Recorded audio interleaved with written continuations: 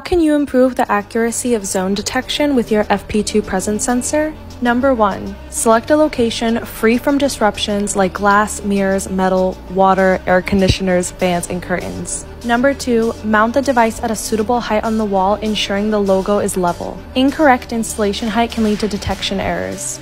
Number 3. Define the maximum detection area and set other areas as edges. Number 4. Properly set up the entrances and exits. That is crucial for target recognition. Number 5. Identify and mark areas with potential disturbances such as ACs, fans, moving curtains, or any other interference zones. Number 6. Adjust sensitivity to ensure better detection of subtle movements. Number 7. Conduct space intelligent learning when the area is unoccupied.